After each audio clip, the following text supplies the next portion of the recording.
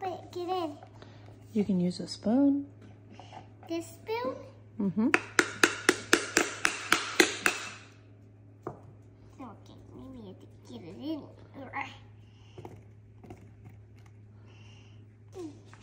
Pretty well. Thank you, Mommy, for guessing the spoon. The spoons always help sour cream get in. A cup of mayo. This. Mm-hmm. It's in. Mayo, come on.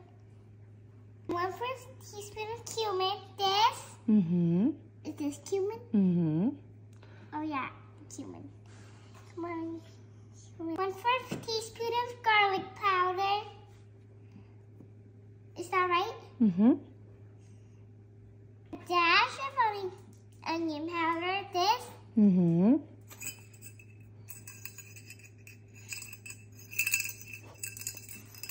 A 1/2 teaspoon of lemon pepper. This. Mm-hmm.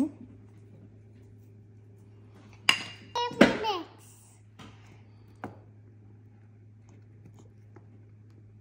Mommy, look, I'm doing it. Mm-hmm. Mixing. Keep on mixing. Mix it. Once you have it all mixed together, time to assemble our enchiladas. First, we're doing good fried corn tortilla. Is that right? Mm-hmm. Then we're gonna assemble it. Is that right? Mm-hmm. Add a little bit of this. A little bit of cooked chicken breast.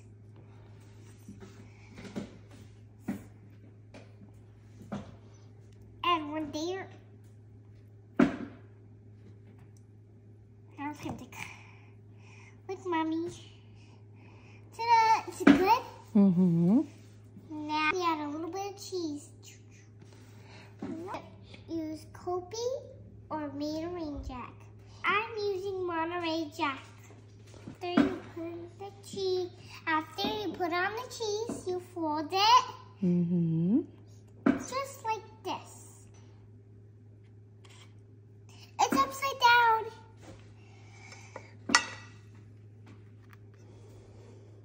You have your pan filled with the stuffed tortillas and green enchilada sauce all over the top. This was kind of heavy. Put it all over the top.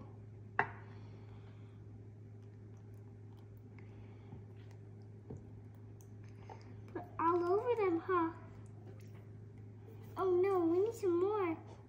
I have the green sauce on top, so I can add the cheese.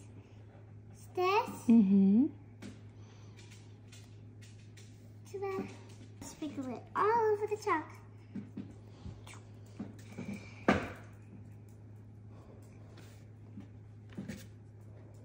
Ta-da! I have too much cheese.